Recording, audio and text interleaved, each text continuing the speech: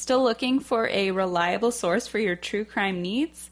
Meet True Crime Magazine, the world's leading publication devoted to true crime, serial killers, and criminal mind. True Crime Magazine publishes concise, exclusive articles based on original research, presenting new discoveries and fresh interpretations by a team of expert authors such as Michael Butterfield, a recognized Zodiac killer expert who served as a consultant for news articles, television documentaries, and director David Fincher's major motion picture Zodiac. Or Dr. R.J. Parker, author of 25 true crime books, expert in serial murder and criminal profiling, and Dr. Bill Kimberlin, a professor of psychology, recognized death penalty, and death row expert. Exclusively for the And That's Why We Drink fans, they're hooking us up with an additional $10 discount off the original sale. Visit thecrimemag.com/whywedrink to learn more about the offer. That's thecrimemag.com/whywedrink.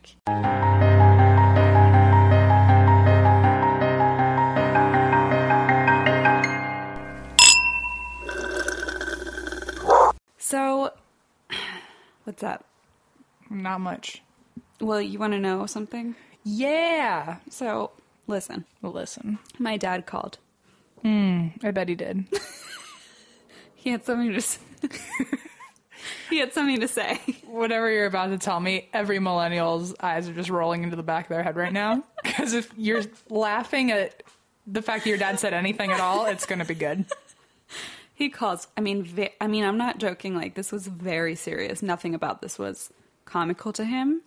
It was an extreme problem, and he had to call me in the morning. Well, it was very much early my morning because I'm Pacific Standard Time. It was like breakfast time his time, and this is what the phone call consisted of. Christina, sometimes I listen to your podcast at breakfast through my Sonos speakers, which are like the like surround sound through his entire fucking house. And I'm like, well, first of all, don't do that. Mistake one. Mistake number one, don't. I was eating a muffin with orange marmalade. It was from Frida's Bakery. And my appetite was completely ruined. So I don't think people who want to enjoy their breakfast will be able to listen to the full episodes of your podcast. This is something you should consider. Our podcast is not called And That's Why We Eat. So... there's that, Bernhard. I love when dads try to be constructive, but, like, at the same time, like, are the complete opposite. He's like, no one will want to listen. I'm like... He's like, okay, I'm sure one person will. No one will. No, nobody who wants to eat a marmalade muffin will want to listen to the podcast. Who also... let's not even get into it. Don't get into it. My dad tried saying... Yeah. My dad tried to give some constructive criticism as well. And by the way, this is a man who does not know what a podcast is. I also recently told him that they're the new version of radio, like there are Generations Radio. Mm-hmm. And I was like, I would go so far as to say that most people our age listen to podcasts more than they listen to radio shows. I mean, it's statistically accurate. I think the only, like, infamous radio shows to date still are, like, Howard Stern and, like, the Fireside Chats. Like... Fireside. I was going to say Ryan Seacrest, but I guess we'll go with Fireside Chat. I was trying to give history a chance. I like how you're trying to throw in your, like, elementary school history lessons. It's all I've got. Ugh. But so, like, my dad doesn't, like, but I did tell him that, like, a lot of people our age will definitely listen to a podcast before a radio. And my father made this sound like he was throwing up. He was like, ugh, I don't think so. Like, he was trying to tell me, like, I don't know about my own generation. And he doesn't have a credit card. He shares a cell phone with my stepmom. Like, he knows nothing about technology. He literally spells YouTube with a U. He doesn't know anything about this stuff. And tell him about the cloud. Recently, I tried to... I don't even remember how we led into this, but I was trying to tell him something really impressive about the podcast, and his response was, post that on the cloud. And he was like, I don't know how, but if I could, I would. And I was like, well, if you find out, you tell me, because I didn't know we could post anything on clouds. Wow, if I knew how, I would post that on the cloud. And I was like, if you figure it out, tell me, so I can do it too. That's my favorite thing in the whole world. Actually, he also recently just bought his own cell phone, so he no longer shares with my stepmom. That's amazing. Because he could not say, okay, Google, to the phone anymore, because I guess now I'm not kidding you. That's the one reason he now has like a $240 bill every month. Because I guess like the new update, I don't have an Android, but that's an Android, right? Mm-hmm. But like apparently now it recognizes the voice of its owner. So only my stepmom can say, okay, Google. But like if my dad says it, it doesn't recognize his voice, so it won't just open up. Siri, yeah. Oh, I didn't know that. Yeah. But so now my dad can't say, okay, Google, open the map and directions to this place. And that frustrated him so much he bought a phone. Okay, Google, open the fireside chats. I don't know what's wrong with that man. Like I didn't ask because it's too late. He's already paying for it. But I was like, why didn't you just open it up with a passcode or something and then just go to maps? It's not hard. Insert your dad's vomit sound that he makes. If he ever listens to this, let's hope this isn't the only one he ever listens to. It's just funny because my dad's I feel like our dads are the opposite in some ways, because my dad's like extremely technologically savvy. Like the second anything comes out, he buys like all the, like he literally bought that like surround sound Sonos system where you're in any room of the house and you can like change the music. And his favorite song is like that selfie song. Like, let me take a selfie. It's his favorite song and he thinks it's so funny. And so every time someone comes over, he like thinks it's funny to like play it in different rooms of the house. I don't know. Can't wait to meet him in October next year. Get ready. That's probably what he's going to do at my fucking wedding. So he plays our podcast on that Sonos thing. So it goes through every room of the house. And my stepmom's the opposite, where she's like, she doesn't know how to like hit space on her phone. So it's just like a bunch of letters in a row. So I feel like our parents are just a wacky group. My mom, the second anything comes out, she buys it, but it's only Apple products. She doesn't care for anything else. My dad refuses to buy Apple. He's like, Android technology, you know. Well, my mom got an Apple iWatch or whatever they're fucking called. Apple Watch. And as soon as she put it on for the first time and bragged to me about it and how cool it was, 3 minutes later in the other room, I hear her go, shit! And it had fallen and shattered all over the marble tile. Yeah. And it like 3 minutes into her putting it on, she got another one. She's fine. Anyway, so that's how our parents are doing. So I know you guys wanted to hear about our parents because that's all this podcast is about.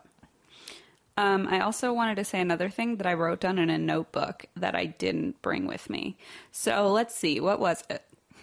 That's a fun game to play. It's always fun when you think, oh, I'll be productive so I don't forget, and then you forget the productive aspect of it. You're like, great, I was productive, let me put this away in a shelf. It's like, let me write a to-do list and then throw it away and try to remember everything I wanted to say. And leave it at work so that tomorrow I can look at it and think, motherfucker, I didn't do any of these things. We have a listener named Varrock. Oh, shit, I'm spilling wine everywhere. Hold on. Whoops. Is it good? Like, oh, it's fine. If you think that's the first time I've spilled wine on this computer, look who brought his milkshake. Baby G. Hi, honey. Sweet Babu. He's I so know, good. it's so nice to you. Someone gave you that. He's like, now what do I get? He's like, what, little brat. What else? We have a listener named Varrock, and he sent his company called D&K Monarchy sent a few pairs of leggings for me to try because I always talk about. And also, I've never not seen you in leggings. Yeah, it's all I wear. So perfect. So he sent that, and that was just really thoughtful of him. And the leggings are amazing. It's an LA-based company. They're all different colors. There's different lengths, and he actually was kind enough to also offer 15% off your entire order on their website, which is D as in dog, N as in Nancy, K, monarchy.com. And if you use the coupon code ATWWD, you get 15% off. And I personally, this isn't even through our network or anything. I just want to, it's just, we're just plugging whatever we want today, apparently. Well, I was just very honored that he sent them. And no, that's awesome. I wore them and I was like, these are really flipping great. Really? So he was like, well, if you want, like, your listeners can get a discount. So I figured, why not let everyone in on the secret? Why not? So why do you drink this week? I'm mainly stressed because my whole world seems to be like at a stress climax right now, because last week I tried really hard to be productive and somehow it backfired and I have more shit on my plate than usual. I think because I weeded out all the stuff I'm always actively avoiding, that now that it's gone, I'm realizing all the other stuff that I've been really avoiding, and now I'm like, oh shit. Or, my roommates are currently both moving out. So Woof. I'm very stressed out about having to find multiple roommates. I already found one, who is our friend from our Boston program, other Christine, who we've mentioned on the show before. Christine number 1. And I lived with her when we first moved out to LA, so Aww. it's like a reunion. And she's probably one of the best roommates I've ever had. So And I'm she's lucky like a for real that. grown up with like a real job. Oh, she makes us look like we have no idea what we're doing. I mean, We don't. We don't. Also, RJ doesn't listen to this, so I can say it out loud, but I'm also planning a going away party for him. So, but it's a surprise. I'm sorry. I'm not attending because RJ doesn't listen to this podcast. I think if he does, we'll find out if he does or not based on how surprised he acts at the party. But anyway, that's why I'm stressed. Also, side note, everyone, I've gotten like 300 messages about how to clean my sweatshirt. Oh, Em, I swear to fucking God, if one more person says, tell Em how to clean her sweatshirt, I'm like, Everyone has been very, very kind and very, very nice about it. And also, I've gotten a lot of kind words about me mentioning my depression last episode. A lot of people have been sending in good wishes and saying, I suffer from it too. So I hear you guys. I'm sorry I didn't get to everyone. There's just only so many ways I can reply to 300 pieces of advice about cleaning a sweatshirt. And by the way, I tried everyone's stuff and there's still a giant stain. Did you iron? Yes. Okay, I'll tell you later. There's a way to get oil. I know what it is. It's Because oil. it's all gone. It's just the oil stain. Yeah, I know how to get it out. Okay. Yeah. Thanks, guys. Why do you drink? I drink because, like, speaking of people, like, I feel like every time... Okay, I'm just going to say it. Tell me. My anxiety is out of control. Christine and I are losing our fucking minds right now. All week, I don't know what's been going on, but telepathy is a real thing, especially when we are both so in sync with that kind of stuff and we're so close with each other that now I don't even have to text Christine. I can just kind of feel when she's probably going to reach out to me soon. And in the last couple of days, I have been at such a weird state of anxiety, and it felt like it wasn't just my anxiety. And then for some reason, I couldn't stop thinking about Christine. And I was like, this bitch is going fucking psychotic over there. I do a thing where I just spread my anxiety to other people. And so I tried calling you yesterday and you didn't answer the phone, but I was trying to call you to be like, what the fuck is going on? And then today I show up at our house and both of us are losing our minds. Gio, the therapy emotional support animal, does not know how to handle both of us stressed out. Em walks in and I'm listening to fucking Matchbox 20. That's how you know there's something wrong. The teen angst. Man. I swear to God, Why are you so stressed? I don't fucking know. I just have anxiety and it's so out of control. And I will say that my medication, Walgreens fucked it up. So I wasn't on it for like 3 days. So I think that probably has a slight thing to do with it. Even though Blaze likes to come for me by saying, no, it doesn't, like, that won't affect it. And I'm like, Okay, but placebo effect it does. But also, I had a dream that like 8 people stabbed me, so I feel like maybe. Oh, I had a dream this week that Allison died, and it was very bad. Yeah, so we're basically in a bad place mentally, but it's fine. And that's why we drink. I am very grateful for the podcast and for my job and for everything that's happening and for wine. Well, I said I'm thankful that. for Allison and Gio, and that's about it. And Gio. And Allison, I guess, too. But yeah, so that's why I drink. I'm just like really anxious to the point where I'm like digging my fingernails into my palms. But it's a good feeling. It's a good state we're in. It's like a learning stage. Anyway. With all that, enjoy all of our stress, guys. I know you can feel it from wherever you are in the world. Do you guys like when you're our therapist? Because that's what's happening. Because I like it. It's really... Christine, remember that time I was like, let's start a podcast so other people have to deal with our problems? It's a good idea. Listen. You want to hear about someone else's issues? I only want to hear about someone else's issues. So I'm trying to do a lot more stories where people request the story because I want to do things that people care about. And that's why I did Crescent Hotel last week, which a lot of people wrote to me about. You're really charitable, Honestly, I'm a saint. Yeah, I mean, you should be canonized. I mean, you are. We'll talk about it. You are on a candle with Gia. Oh, I love that. And you know what? That candle has not failed me or my sweatshirt. So that's right. There's only one person who requested this story. However, they took my interest in ghosts and my interest in Canada and put them together. God. So thank you to Kate, Okay. whose handle is True North Ranger. Well, she sounds like a true North Ranger to me. And she suggested the story of Esther Cox and the Great Amherst Mystery. Which sounds like a wild ride. Sounds like the guy who wrote Polar Express decided... It sounds like a video game. It sounds like he decided to write a children's book about a murder mystery. Well, here's the even more adventurous part of this story. My laptop is at 11% and my phone is at 3%. So let's see how fast I can tell this story. Dun, dun, dun. So, Hurry up, Em. here we go. All right, so the Amherst poltergeist case Oh, no. is the most well-known documented poltergeist case in Canada, my homeland. Okay. Also, a lot of people have been reaching out to me wondering why I love Canada so much. And listen, I don't know. It's just, I know it in my soul, in my heart, and in my gut. And that's all that matters. All I have to say is a lot of people have been reaching out to me to ask why you love Canada so much. I'm just a true patriot. I'm like, if M doesn't know, then how am I supposed to fucking know? Look, all we need to know is that America may or may not be the place I end up. I will say I mean, hell is where I will end up. But in between there is, like, Canada. You know? Canada's like purgatory. Well, yeah. I mean, if by purgatory you mean the greatest place on earth, whether or not you've been there, yeah. In 1878, in Amherst, Nova Scotia. Is that how they say it? I like how you're like, I love Canada, and then you're like, every Canadian. I mean, it just sounded more Midwest than anything. It sounds to like me. Minnesota. Minnesota. Oh, and there go all of our Minnesota listeners. I just took a drink for them. Goodbye.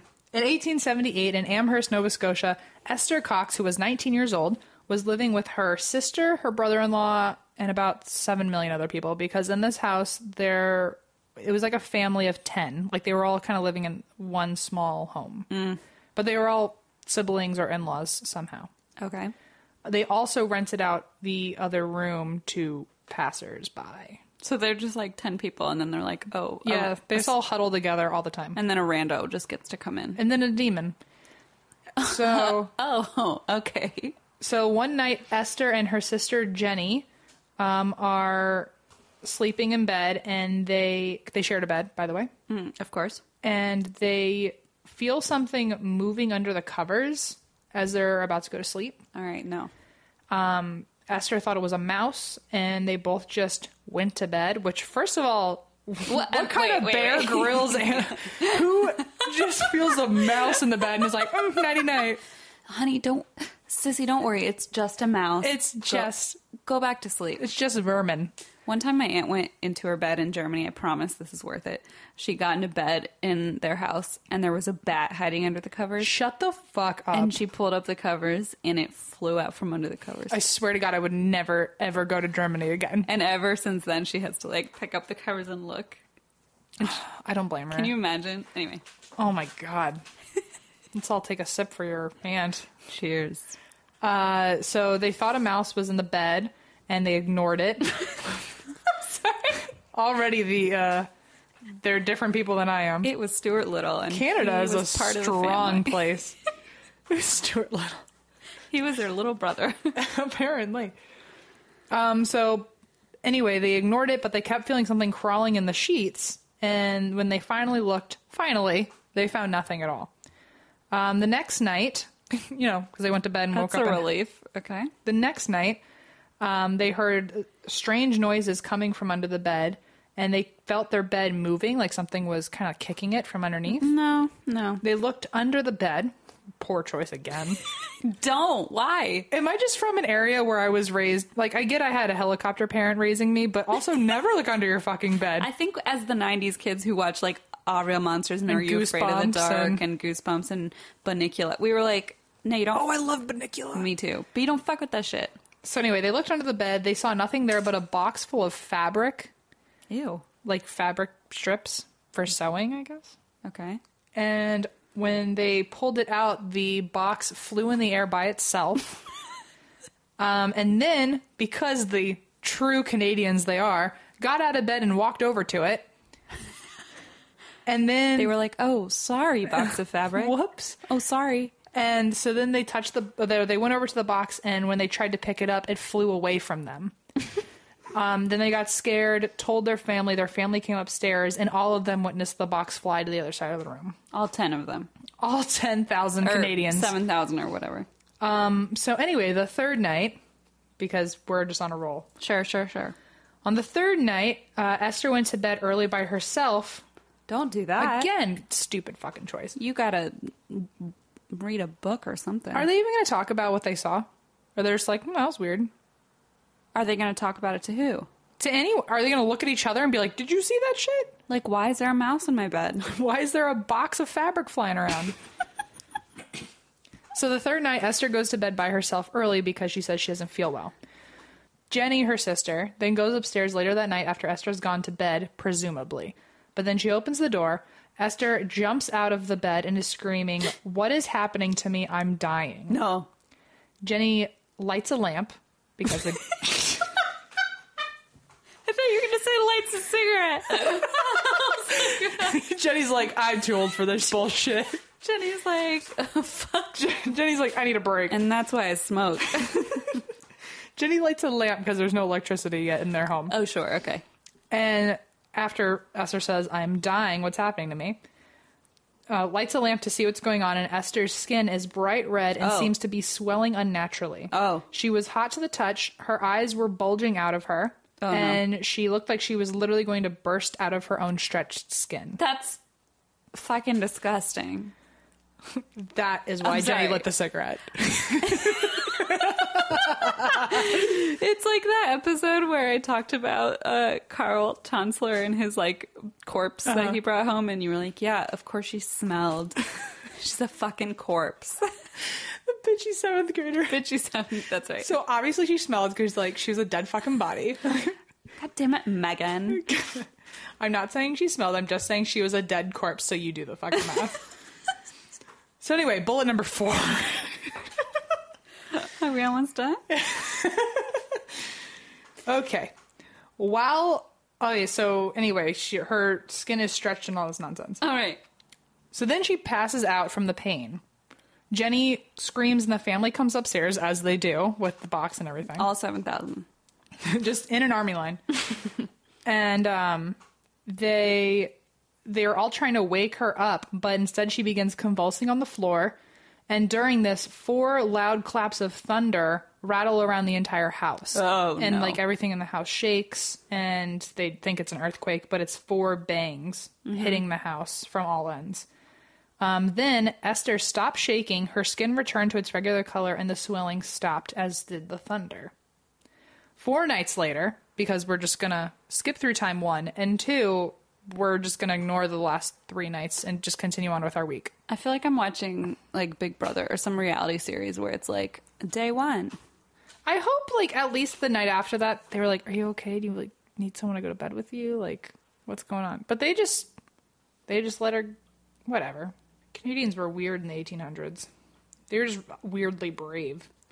So all these events kept repeating themselves after 4 days of rest. So those 3 days happened where they they felt something in the bed, then they saw a box fly, then she like almost exploded.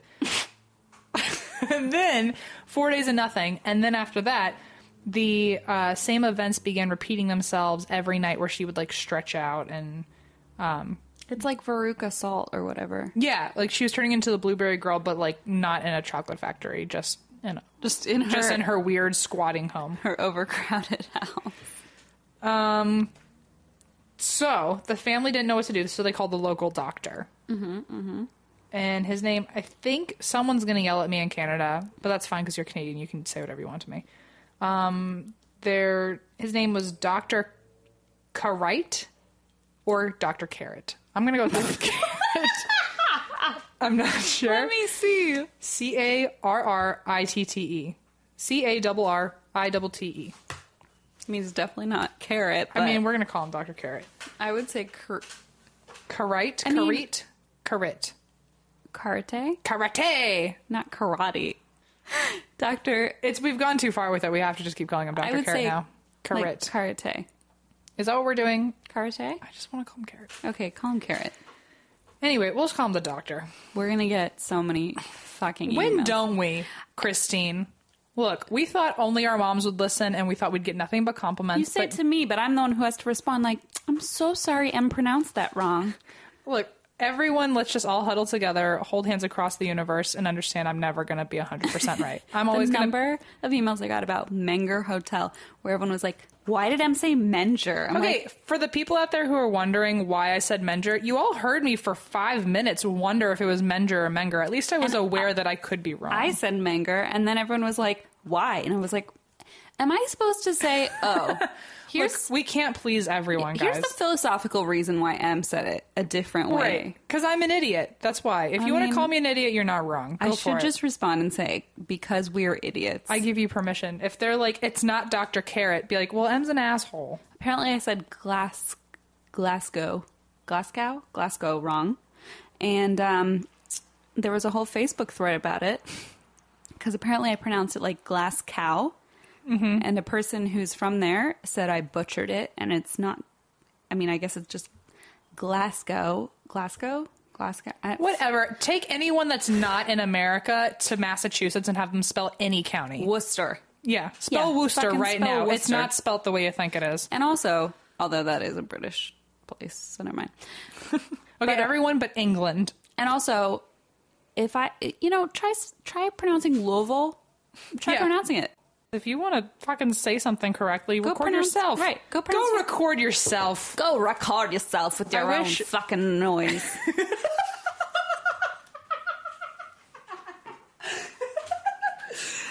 Look, if you don't like how we say things, just don't fucking listen to us.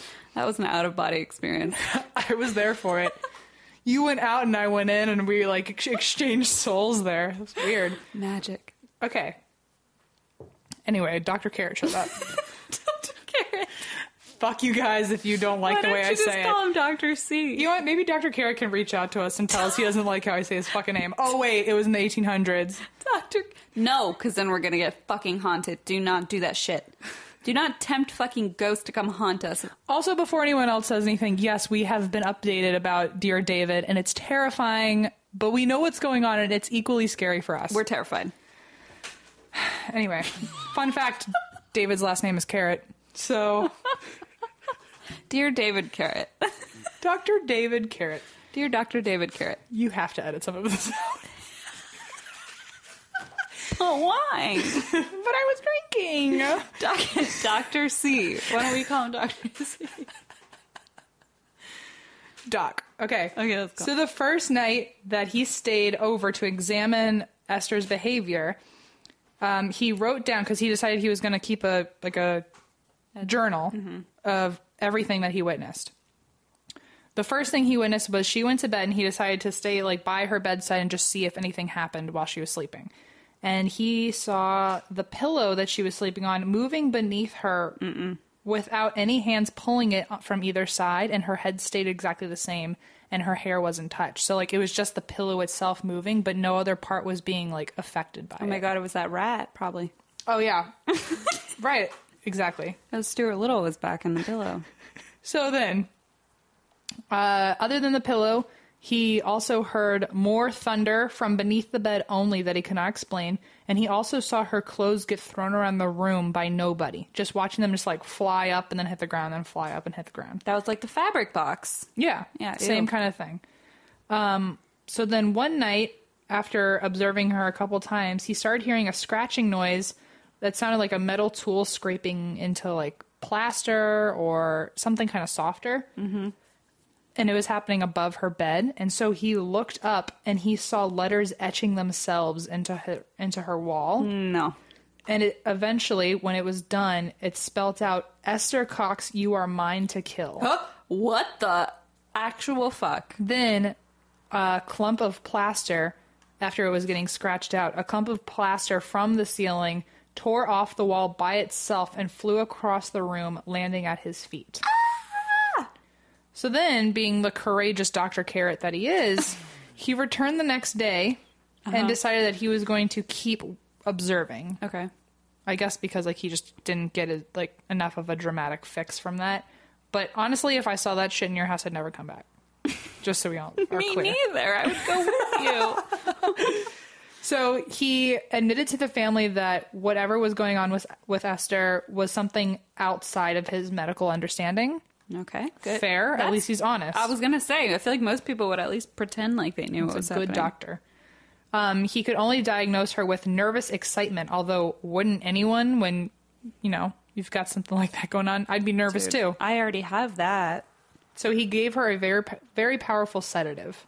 Oh, that's what I need too. But it was a powerful sedative in the 1800s. So either it was really good, like some Coke, or it was really bad. It was just like an illegal drug nowadays. Mm-hmm. It was like methamphetamine. They're like, let's put it in your body. Just take all of it.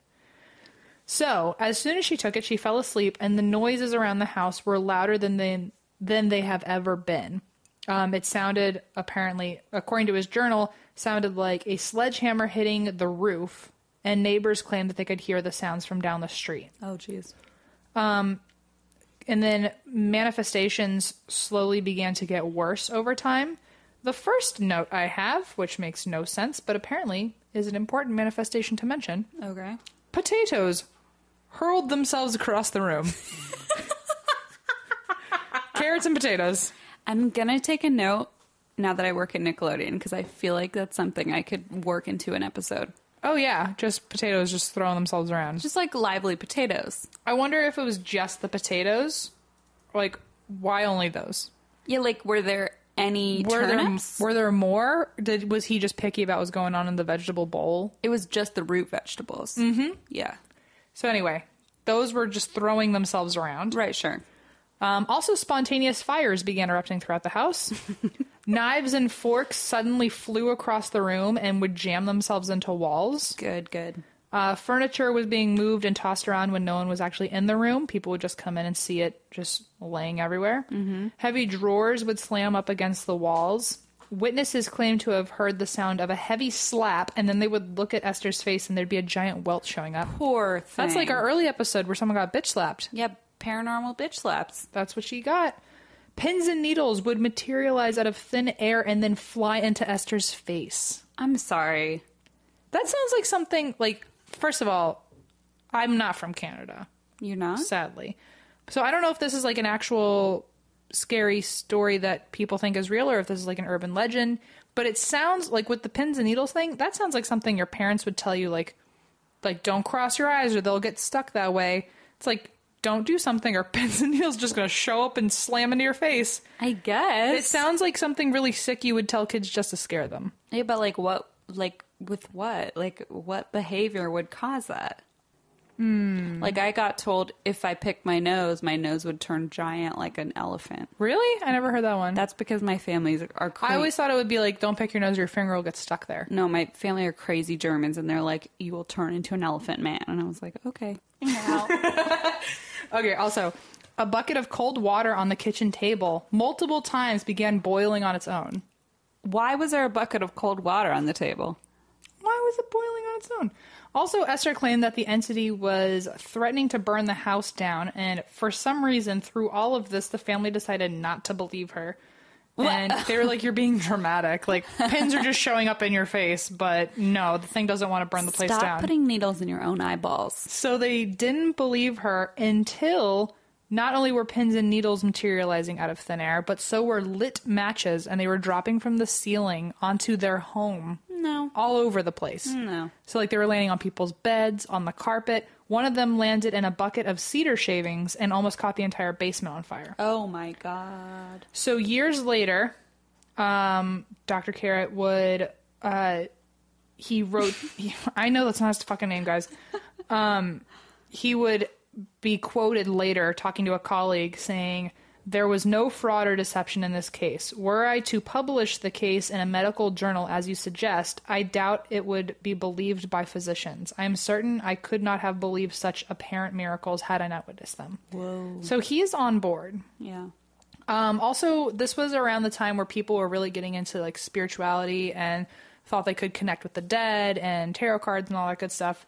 And automatic writing was one of the big things. Mm-hmm. So the family had psychics and automatic writers come through, and they just to find out what was going on.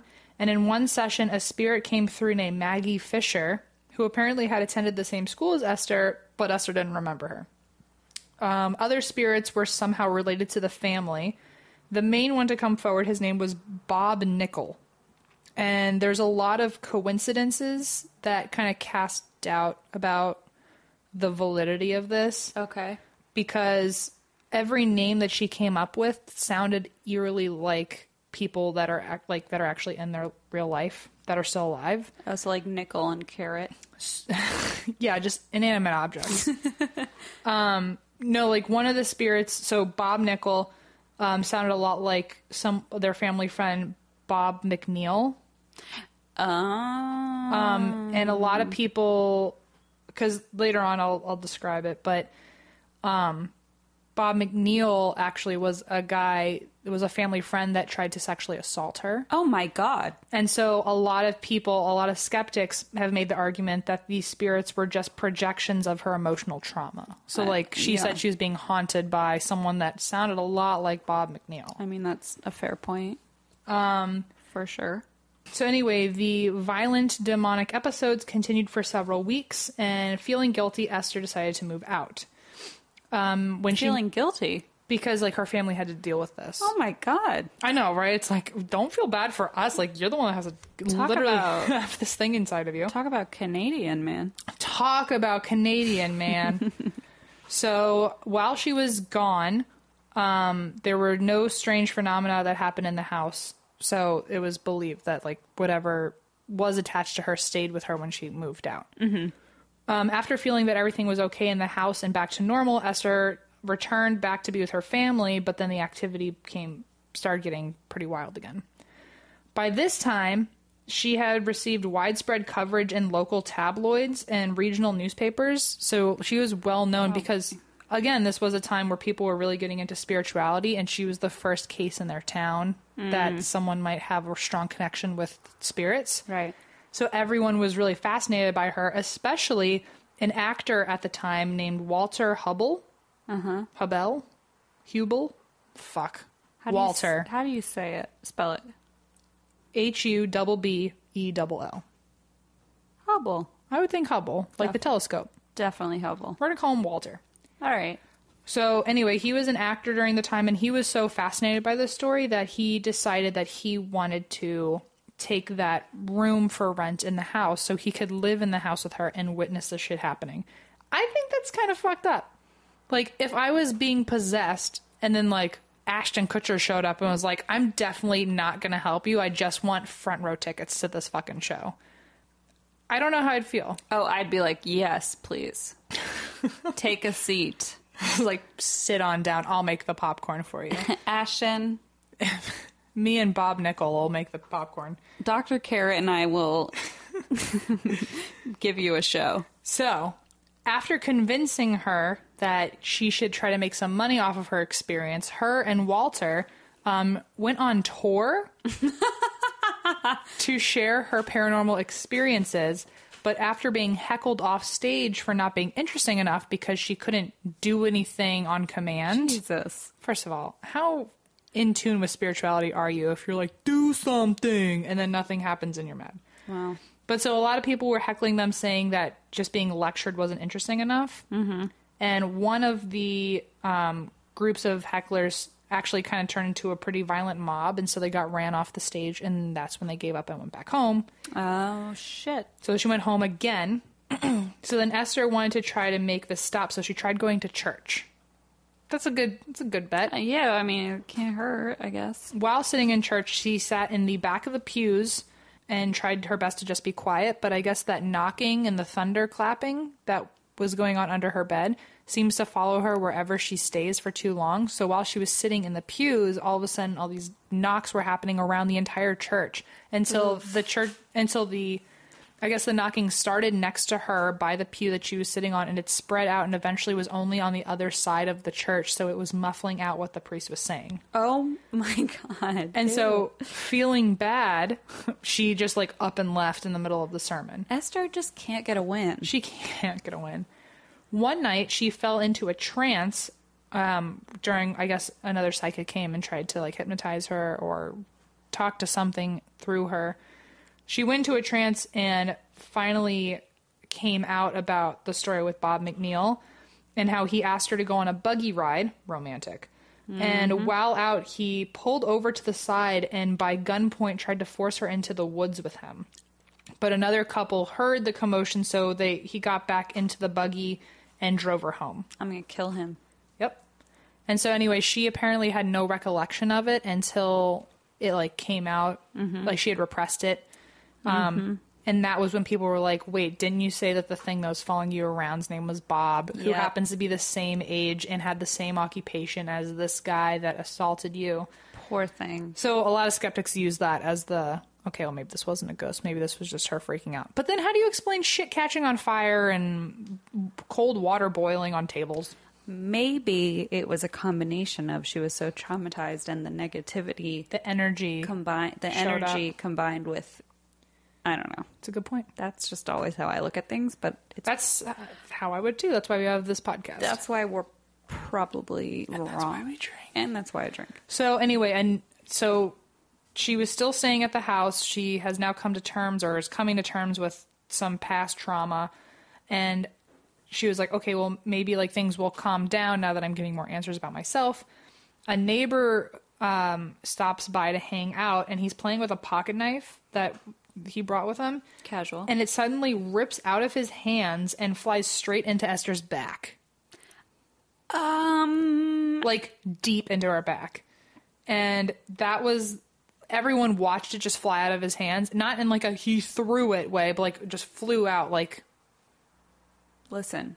Like some hocus pocus stuff. Don't play with a fucking knife around Esther. I'm saying. And so that was her last straw and she was like, fuck it, I'm leaving, I'm moving out. There's a knife in my back, I'm leaving. Especially because the landlord wanted to evict the family because of all the shit that was going on, but they didn't have like any real they were like, proof. The whole house is catching on fire all the time. It's like, we're not trying to be dick landlords, but also stop it. But like matches are falling from the ceiling.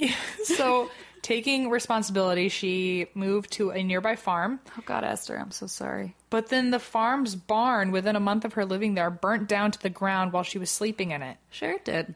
And the farmer arrested her for arson. I'm sorry, she was sleeping inside the barn. She was living on someone else's farm, living in the barn. And did she... And then a month later, it's caught on fire while she was in it. So the farmer thought that she was an arsonist and lit his own barn on fire and called the cops. Obviously survived, but she was arrested. She survived and was arrested, and she was convicted for 4 months. But because she was known around town for this story and there was a lot of public sympathy, the town demanded that she get taken out of jail early, and so she only served 30 days. Can you imagine, one, having a town that supportive of like, oh, you poor thing, you were just haunted, let's get you out of jail. Oh my God, it was definitely the ghost that set your barn on fire. The world would be a very different place if we all just helped each other out when it came to ghosts. Or if everyone just assumed that crimes were made by ghosts. Yeah, right. So anyway, she only served 30 days, and after she was freed from jail, the poltergeist activity just totally went away. What? So no one knows what happened, or if it wasn't real, if she just like gave up on that whole act, or maybe it got tired and bored of her and it went away on its own. No one really knows. The only epilogue to the story is that she, later in life, Esther got married twice and died in 1912 at age 53. That's that. Oh, that's the epilogue? That's the epilogue. Walter, the actor that went on a fake tour with her. Oh, sure, Walter. He published a book about his experiences in there, and he was also writing everything down, just like the doctor. And he wrote a book called, he wrote the same book twice. He has 2 different editions of it. But the first edition was written in 1879, and it's called The Haunted House, A True Ghost Story.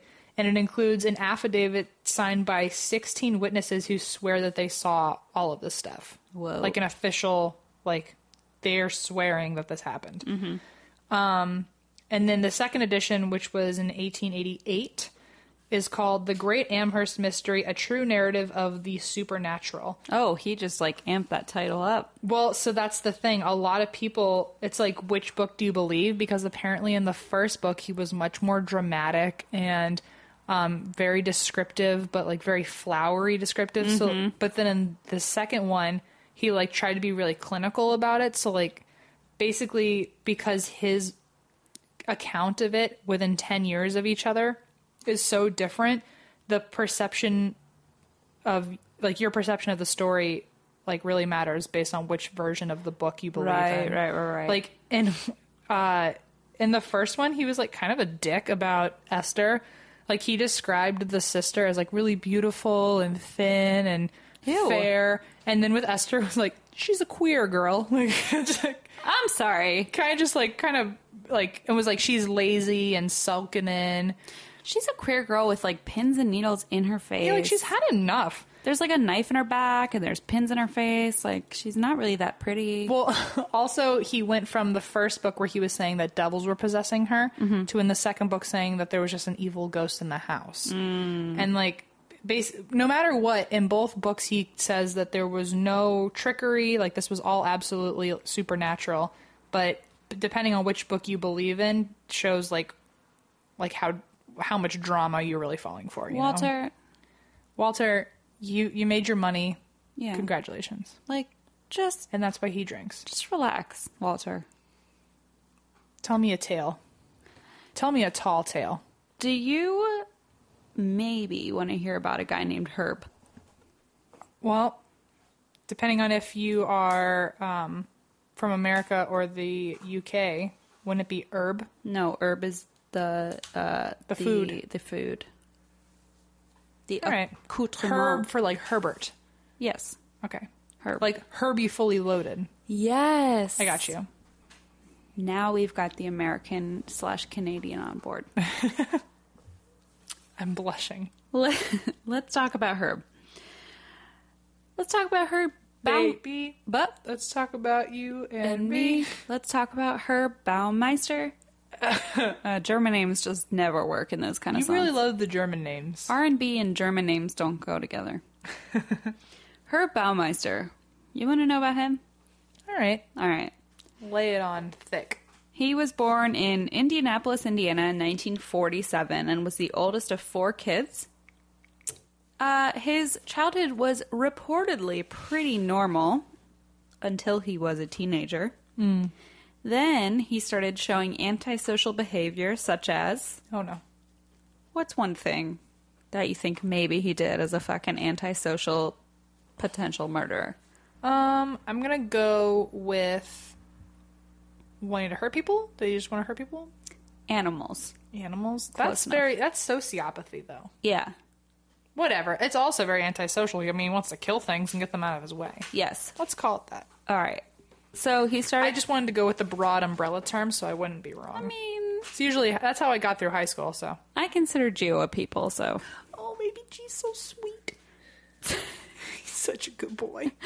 So he started showing antisocial behavior such as playing with dead animals and urinating on his teacher's desk. I did that. No, I didn't. I paused for a moment. I watched you wonder. It kind of hurt. I didn't want to judge. Okay, I feel better. One of his childhood friends later reported that Herb would fall into like these strange reveries where he would ponder like horrific things. One of them was like, I wonder what it would taste like to drink human urine. Like he would just come up with these like crazy hypotheses or like these crazy thoughts and have these reveries and tell his friends about them. One morning on the way to school, he picked up a dead crow, put it in his pocket, and when he got to school, he put it on his teacher's desk. I mean, obviously he hated that teacher. You know, I did wonder if it was the same teacher. Because it's like giving an apple to a teacher that you like. You just give a dead crow to one you don't like. Yeah, my English... Like, oh, it's finals week. Here's a dead fucking crow, professor. My English teacher, someone put a dead bird in his drawer. Oh my. And was it Herb Baumeister? And it said, "You're dead," but it was spelled Y-O-U-R. So he was like, isn't that hilarious? And we were like, no, someone put a dead bird in your desk. With a death threat. Yeah. And it wasn't even grammatically correct. That's such an extra fuck you. If someone's going to write me a death note, at least like be right about it. No, he thought it was so funny. We were like, we need extra security. Anyway, So, okay. He basically put a dead bird in his teacher's desk, blah, blah, blah.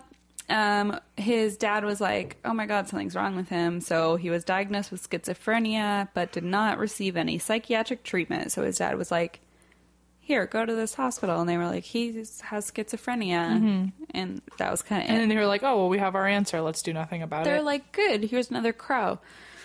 Okay. So he attended a couple semesters at different colleges, but would drop out and then like go back a little bit, then drop out. He also drifted through a variety of jobs. Apparently he had a strong work ethic. So he was able to keep jobs for a long time, but his behavior was becoming increasingly bizarre. So here's an example. His dad was a respectable member of the community and was able to get Herb a job as a copy boy at the Indianapolis Star, which was like the local newspaper. An advertising executive named Gary Donna said he remembered one incident where Herb offered to drive Gary and his friends to the Indiana University football game. Mm-hmm. And when they agreed and they were going to bring their wives or girlfriends or whatever, they all met up to get picked up. And Herb, and then a door creaked. I forgot his name. Herb. It's just such a weird fucking name. Yeah. And then Herb showed up in a hearse. Nobody knows where he got it. He just showed up in a hearse. He was wearing a chauffeur's cap, and he raced to the game with the lights on and like made traffic pull aside. And all the people were like, "Who is this weirdo?" And that was it. Speaking of Canada, I love a good episode of Degrassi. Don't we all? And there was a few seasons, like he became a regular eventually over time on the show. But his name was Eli, and he drove a hearse. I always remembered that. So now, for the rest of this story, I'm going to envision that character. Please don't, because it will ruin him for you forever. I never liked him anyway. Oh, good. Okay, then. Keep it up. There we go. So, basically, he started working at the DMV. And he would rant and rave at people, which apparently was like a weird thing. But I'm like, people at the DMV have ranted and raved at me for many years. So I don't think it's that unreasonable. Mm-hmm. We don't even have to talk about the DMV. Every single person hurts when they think about it. Okay, good. I'm just glad. I'm like, I don't understand why. We could do an episode of And That's Why We Drank at a DMV, and people will really feel our pain. It should be the next Halloween horror episode. Oh, perfect. Mm-hmm. Okay, so also while he worked at the DMV, he sent his coworkers a Christmas card with a photo of him and a strange man, both dressed in drag. Fuck, give me a card like that. Everyone was like, okay. Like, no one knew. I feel like in LA, though, that's a pretty common holiday card to get. Oh, yeah. In LA in 2017, maybe. Yeah. But not, right. Not at the DMV in, the fucking 70s or 80s. So, the DMV thought he had potential, so they made him program director. If only jobs came that easy. Let me just show you a holiday card of me in drag. Oh, I'm promoted. I know. I'm like, oh, that's all it takes. I'll go to Vistaprint and get some really raunchy photos, and you can give me a raise. So, hello, Nickelodeon. Have you ever heard of Drag Race? Hello. Here I am. Anyway. I wanted to see how long that pause lasted. I wanted to make it longer, but I also just knock it out of the park. I like to just keep talking. So instead of toning his antics down, he essentially just kept going haywire. He peed on his boss's desk at one point. I've done that. Which also is something, if you remember, that Robert Durst did. Mm-hmm. Yeah, that was like number 3. It was very early on. But anyway, yeah, Robert Durst also pissed on his boss's desk. Which right on. I feel like maybe that's like a... It's like a territorial dominance thing. Yeah, exactly. But he wasn't fired for it. Why not? Listen, again, I don't fucking know. He didn't actually get fired until he urinated on... Do you want to get... I feel like a dead crow. I feel like I always make you guess, and I'm like, I don't know why I do that, but it's like fun. You hate when I make you guess. No, I love guessing. You're just always wrong. But you're always wrong too. Oh, yeah. That's the fun of it. No, you hate the numbers game, and I'm like, guess how much? And you're like, oh, brother, because I'm always going to be 1,000 off. I hate the numbers game because you know I hate numbers and math. What did he pee on? Numbers? He peed on -8. No, I'm just kidding. He peed on a letter addressed to the governor of Indiana.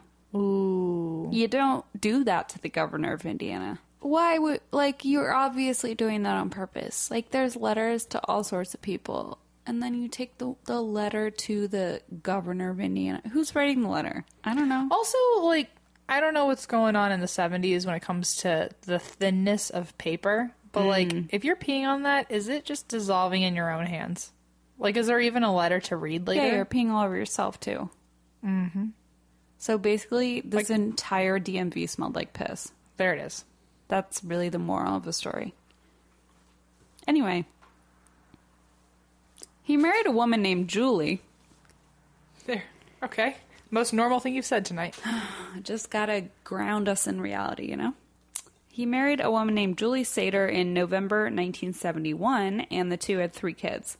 Around this time, he and his wife founded the Save-A-Lot thrift store chain, not to be confused with the Save-A-Lot grocery store chain, which I did confuse them. I see why you would have done that. Yes. And the Save-A-Lot thrift store chain was actually extremely successful. So he and his wife, Julie, became pretty affluent, pretty, like, well-respected members of their community. But again, they only had 2 locations. It was not the Save-A-Lot grocery store, which I believe still exists to this day. Not the same. Anyway, so he and his wife had enough money at this point to move to a more affluent part of Indiana. So they moved to the Westfield district, which was about 20 miles out of Indianapolis. They bought a home called Fox Hollow Farms, which sounds like the most, like, bougie Indiana house of all time. And it had 4 bedrooms, an indoor swimming pool, and a riding stable. It was 18.5 acres. 1 less than mine. Okay. You're Pasadena. I'm just saying they think they're better than me, but let's be real. I have 2 indoor pools. It's like... Just pour your wine. It's like, just because your 18 acres smell like chlorine. We know if you had a pool, it would just be Shiraz, and you just dive in. And it wouldn't be indoor. It's like, I want to get some sun while I'm in there, you know? No, but that would heat it up faster. What It'd would? be warm Shiraz. Wait, I don't want Shiraz. Oh. No. Listen. You could do it in white wine. You could have a pool of white wine, and that way, if you peed in it, no one would know. No, it's got... Yeah, well, that's a good point. I gotta write that down. Okay, so a Chardonnay pool. Mm-hmm. At least make it like a white wine kiddie pool, because you know that's where the pee is going. That is. But here's the problem. The Chardonnay, or the white wine, is supposed to stay cold. And the red wine's supposed to stay not as cold. So it's like, which one do you put where, you know? Yeah. I see. Well, then you could do a Shiraz jacuzzi. Yeah, Shiraz jacuzzi and like a Chardonnay lap pool. Okay? That's where we are. All right, good. Write that down. I mean, mine's going to be the coldest of all because it's fucking ice cream. Yours is just like... People will like weirdly like do that tiptoe dance walk without the towel into your like Shiraz jacuzzi, and they'll like warm up. Oh, that's so fun though. Oh, interesting. Oh, good times. We'll put it on our vision board. Wait. Can we actually? Yeah. Like, I'm not fucking around. Yeah. Okay. All right. So anyway, their marriage sucked. Sorry, everybody. Herb called the shots in pretty much everything. They actually had these brief periods where they would split up and then get back together. It was just a big mess. Julie later admitted that she and Herb had engaged in sex. So they were married 25 years. Guess how many times they had sex? 0. Well, that's fucking stupid. They have 3 kids. 3. No. Okay. You know what? You failed this game. You don't like the numbers game either. I don't like them. How many times did they have sex? This is why I don't like the numbers game, because it ruins the game. Okay, how many times did they have sex? 6. Oh. Okay. Okay. 6 times in 25 years. So a failed and successful attempt for each kid. Yeah. Got it. So they were 50% success rate. There it is. Yeah. Not many married couples can say that. I mean, you know. So they had sex 6 times in their 25 years. Yowza. Time to sleep. Fuck you, Fitbit. My Fitbit just said time to sleep. That's like when my phone says, it doesn't tell you that you've used up all your data. It just says, you can change your data services on settings. And it's like, oh, can I? Thanks, Mom. What the fuck? Mine doesn't say that. Mine says you used up all your fucking data. Oh, my phone's just way passive aggressive. Oh my god, mine's just fucking aggressive. Anyway. So anyway, Herb and his wife never had sex. They just like didn't have sex. And then there was this guy who did have sex with Herb's wife? No. Okay. There's this guy. Mm-hmm. Okay, hold on. I just fucked this up. Nice. You're welcome. So, according to Julie, she never saw her husband nude. So he's like a never nude, like Tobias Funke.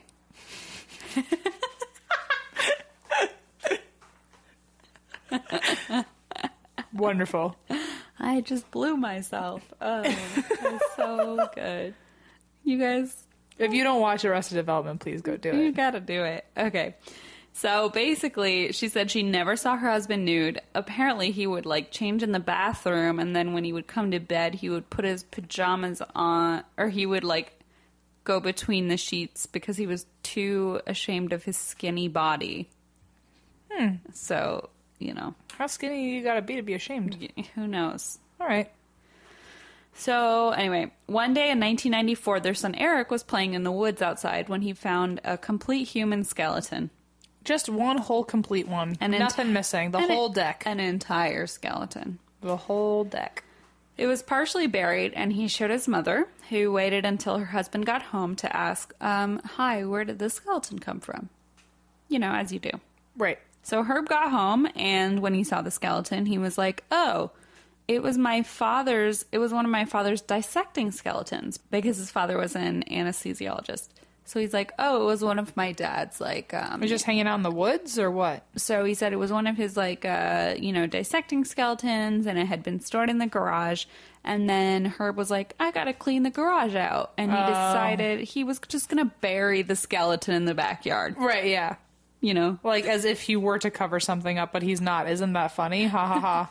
It's like, I'm just gonna, like, bury, like, you know, some, like, power tools and a John Deere and a full-body skeleton in the backyard. Like, when you clean out the fucking garage. Yeah. So, she was like, okay. Sounds a lot like Esther Cox's family. Just being like, whatever. I mean, she did have a lot of needles directly in her face. Right in her face. That's weird. This is where our friend comes in. I'll tell you what. Mm-hmm. His name's Virgil Vandegrift. Of course it is. Yeah. Or should I say Virgil Vandegrift, P.I.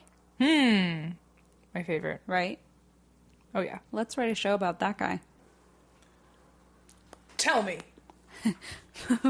Where were you on the night of yesteryear? Where were you on the night of yesteryear? The day of yore.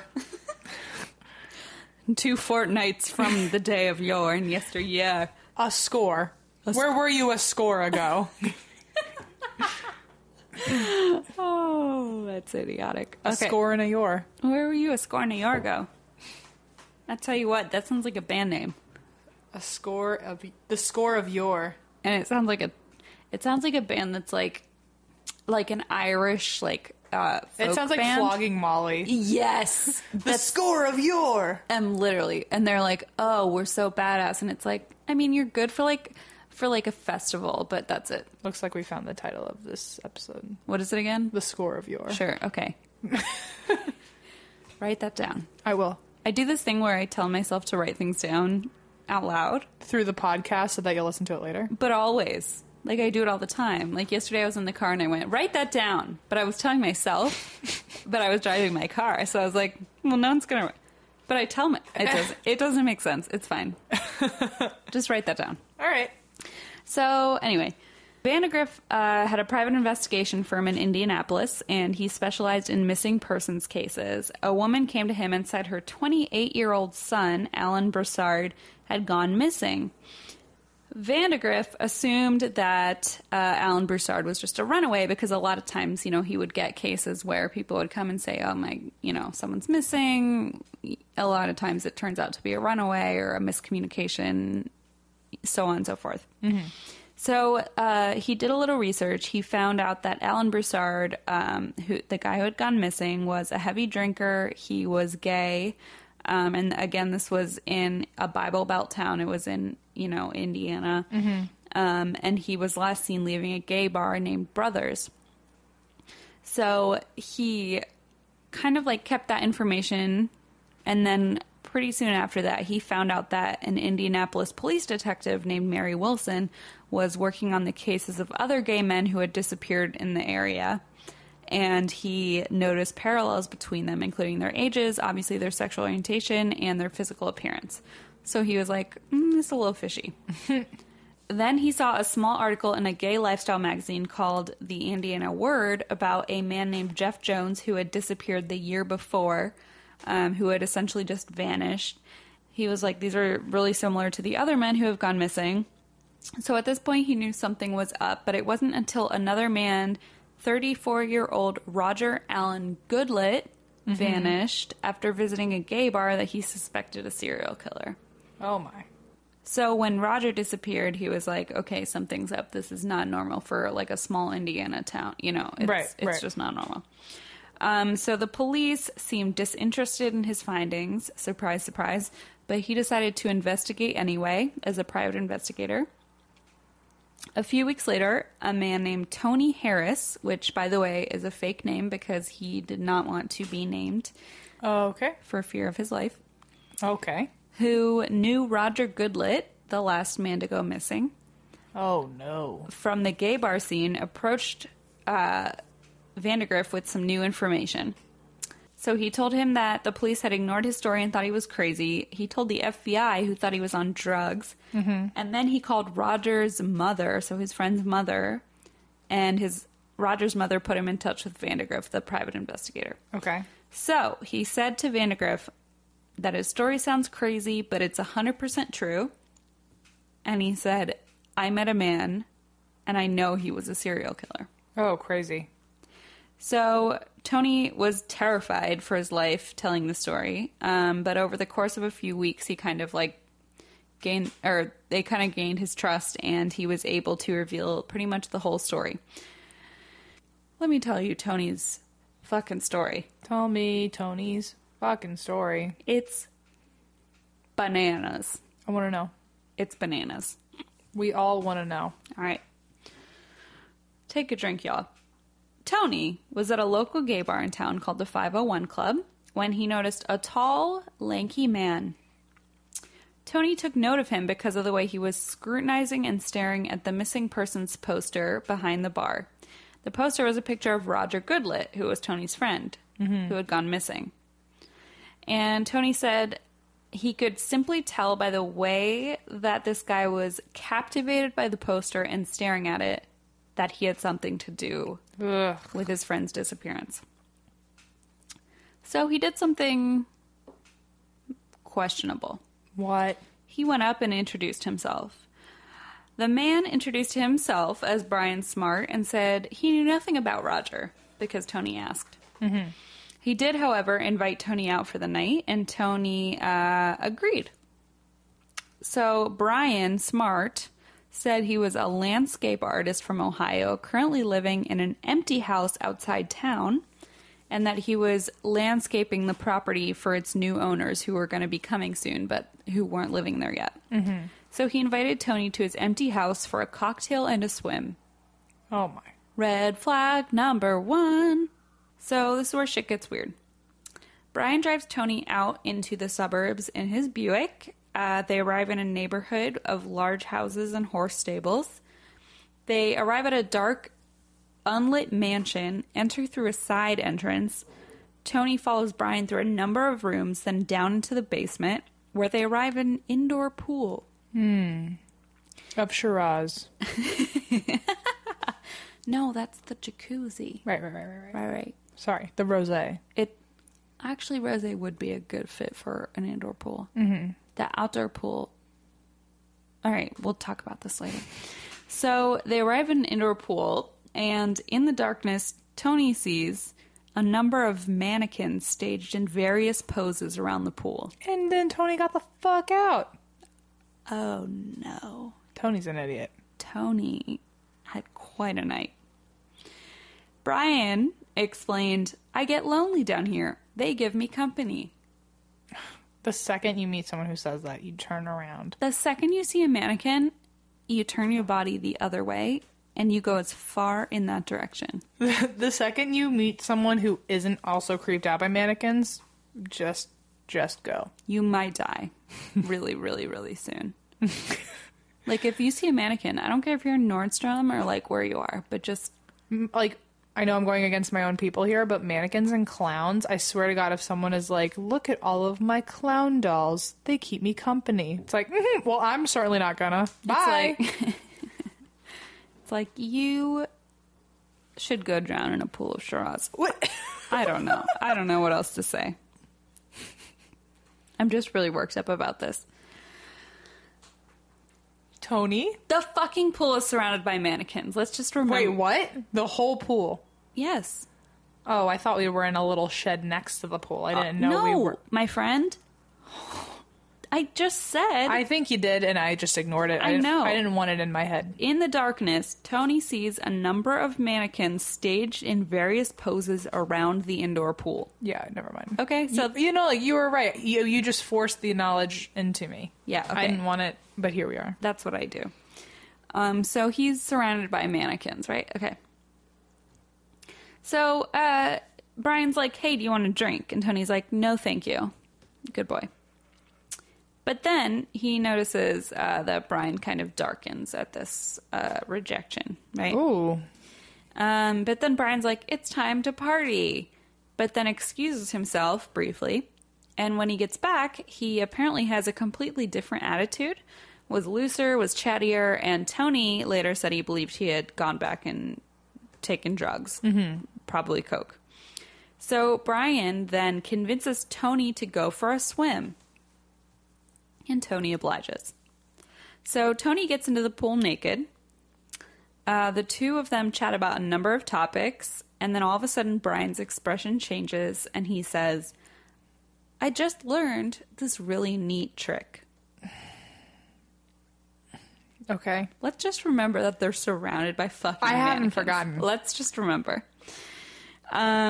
He picks up a hose and says, if you choke someone while you're having sex, it feels really great. You get a great rush. He explains which two veins you have to pinch to get the right buzz, and says you can tell it's working when you see the person's lips change color. Fuck that. So Tony is like, just like, I don't know, in the pool, like doggy paddling at this point.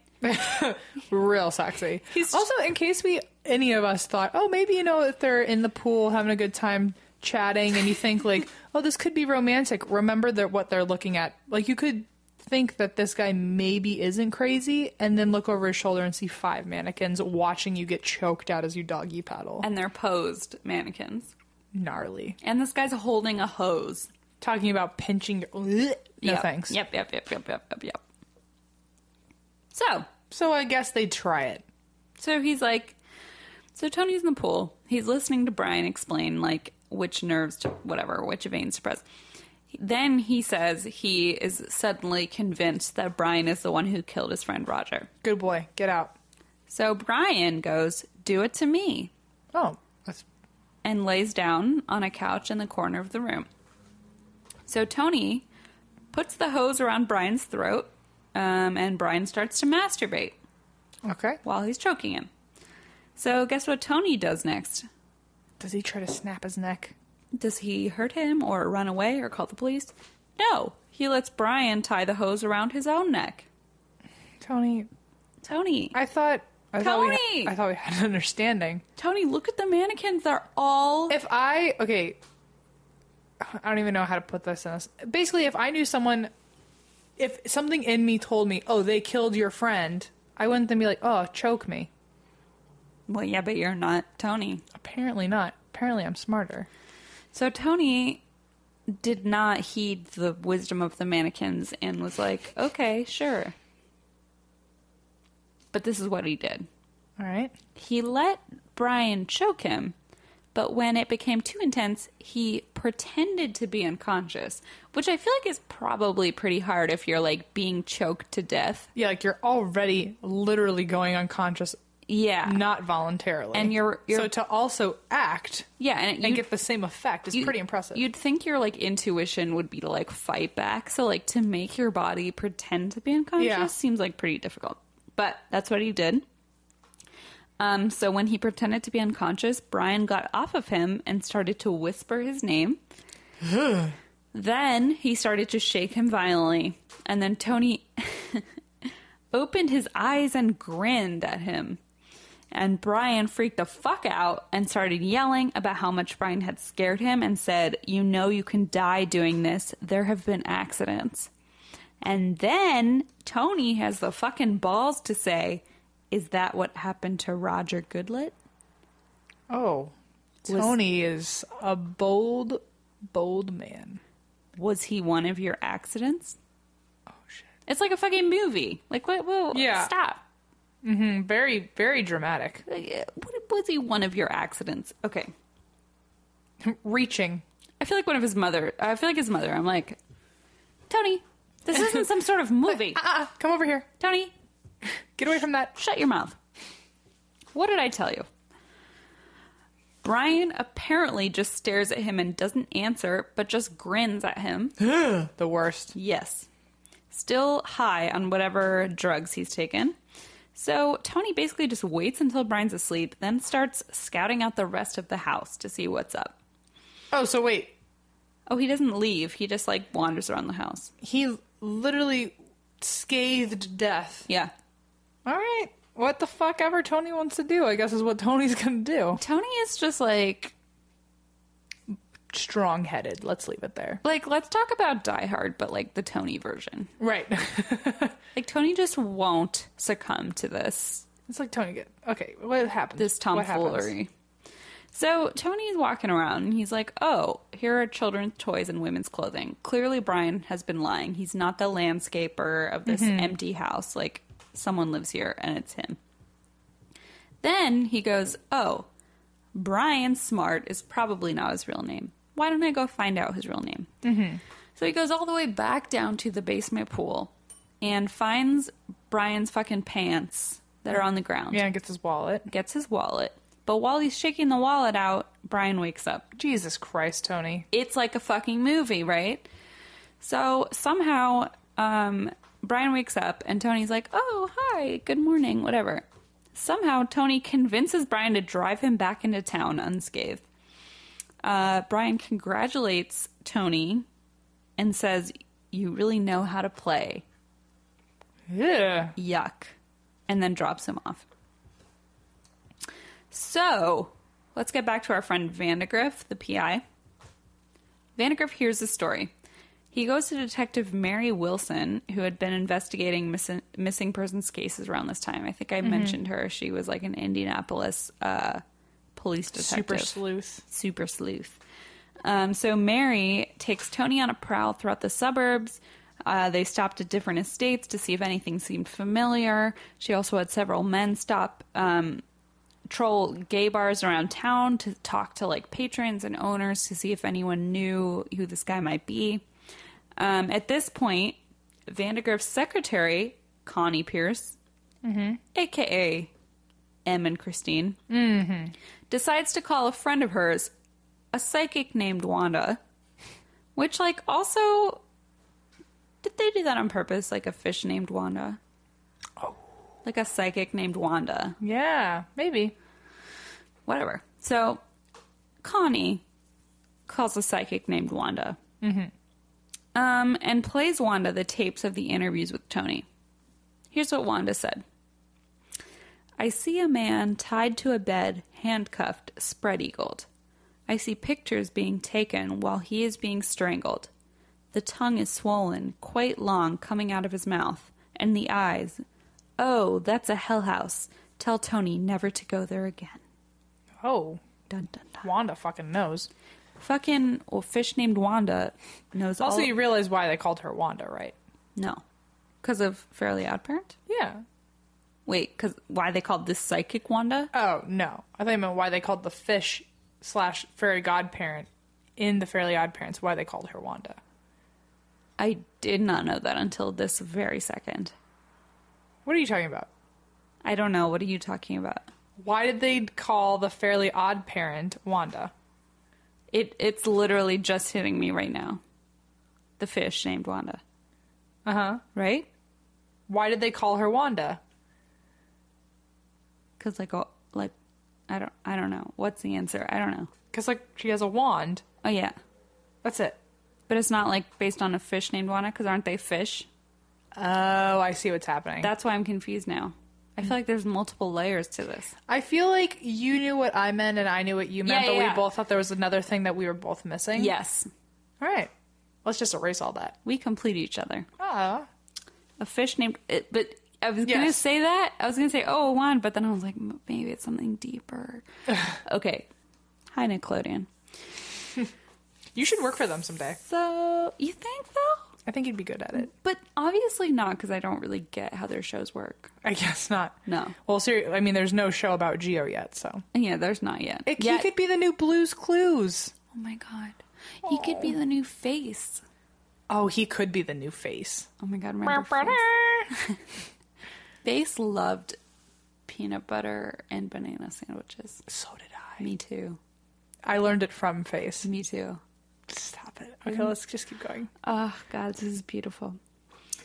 So, anyway, Wanda's like, listen, Tony, don't go there anymore. And the search continued. So, at this point, let's go back to, remember Herb? Oh, who could forget? Herb's marriage is unraveling. Steady decline. Just down, down, down, down, down. His and his wife's company, the Save-A-Lot thrift store, is going down the drain. So are their finances.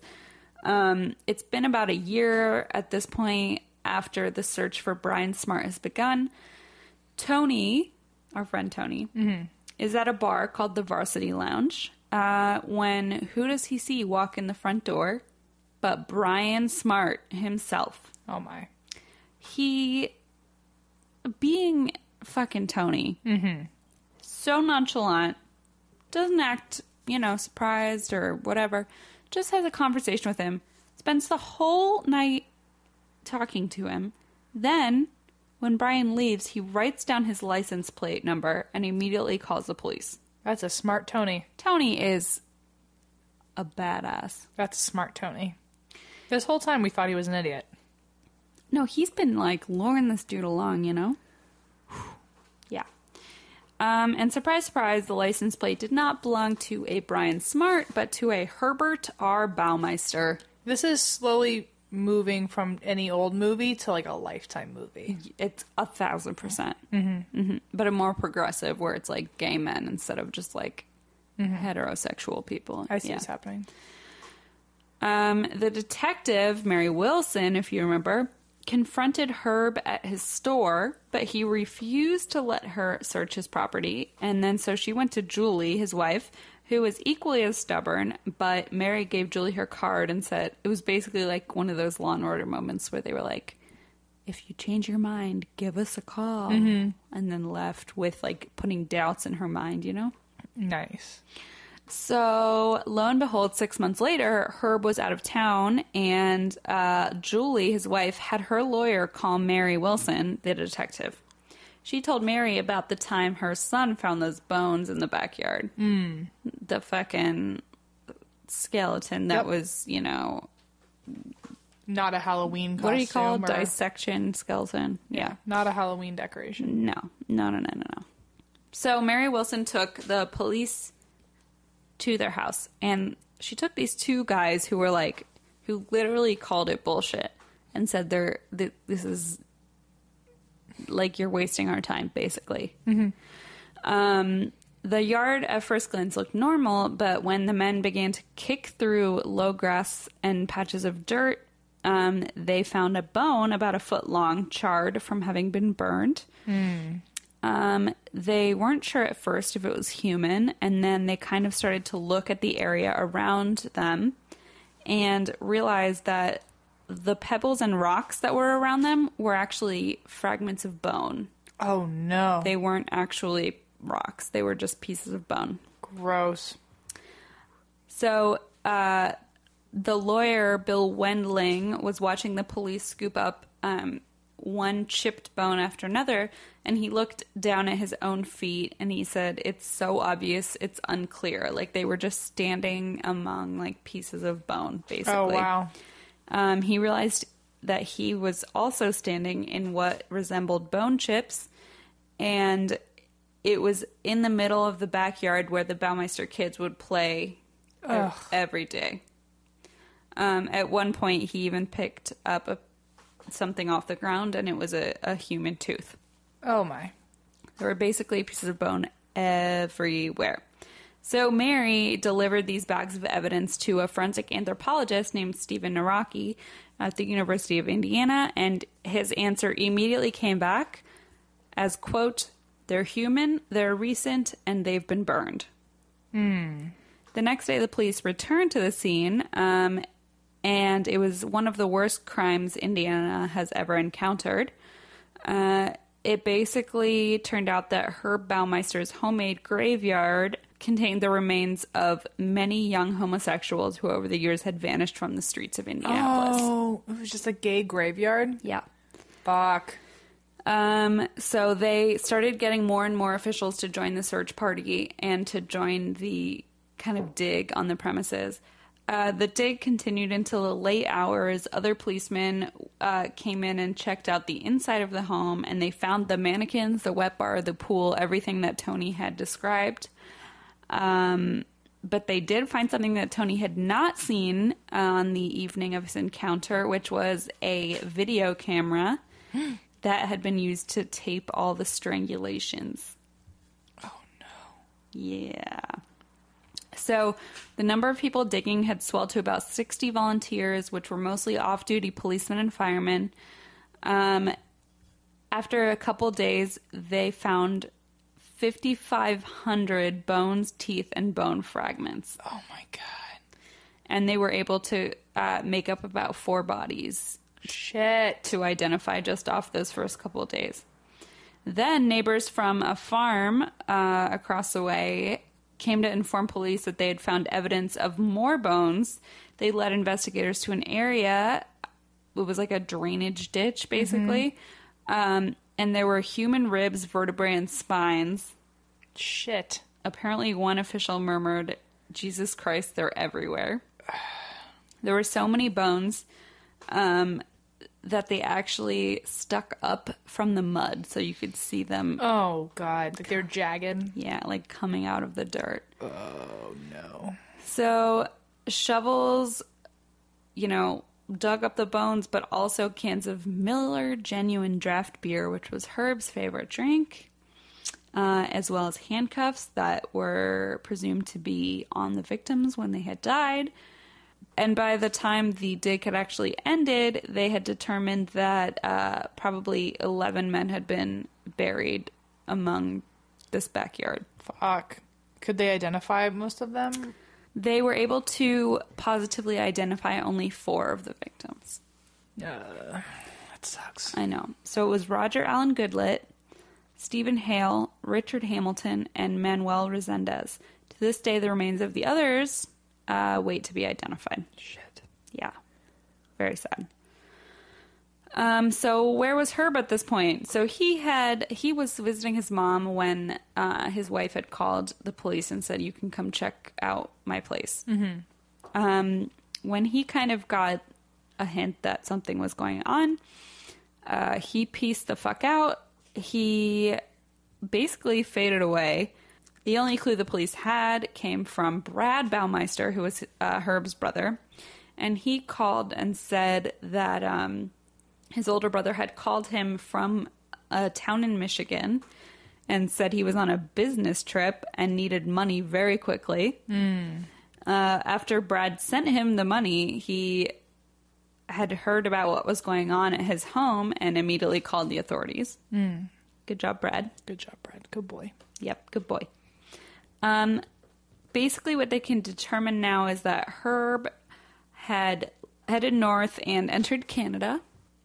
He basically spent several days there, then drove east along the Lake Huron shoreline to Grand Bend, Ontario.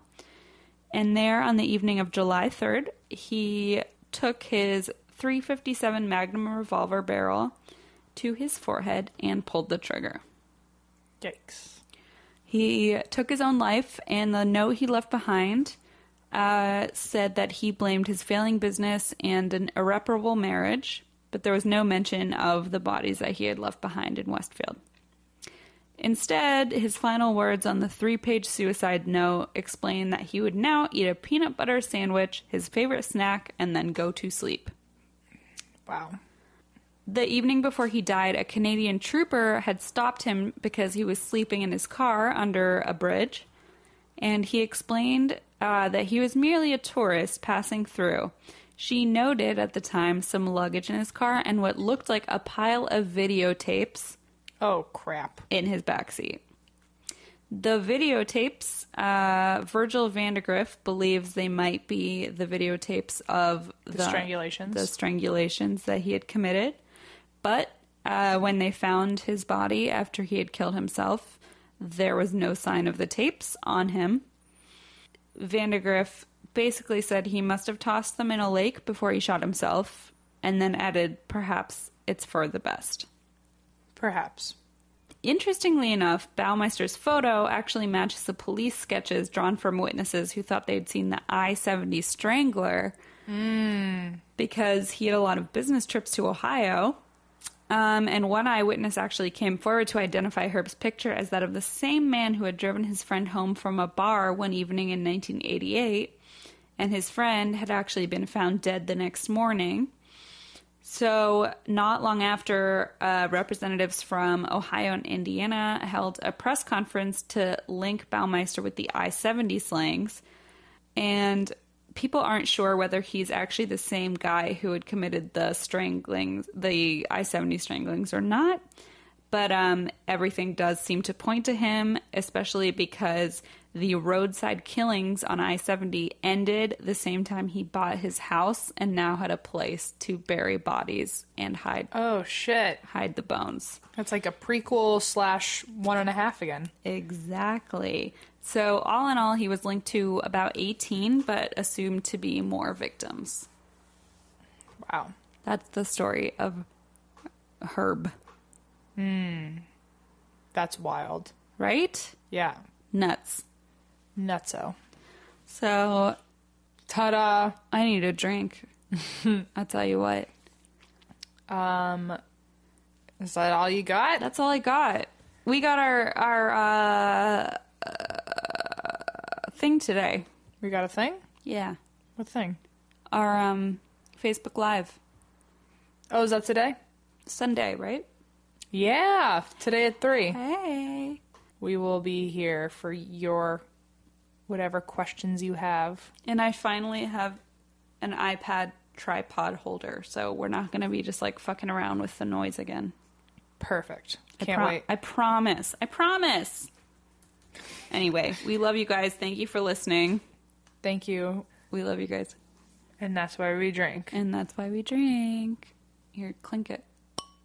That's M's middle finger on my wine glass. That's probably the best description of our podcast. Your middle finger on my wine glass. And that's why we drink. And that's why we drink. Bye.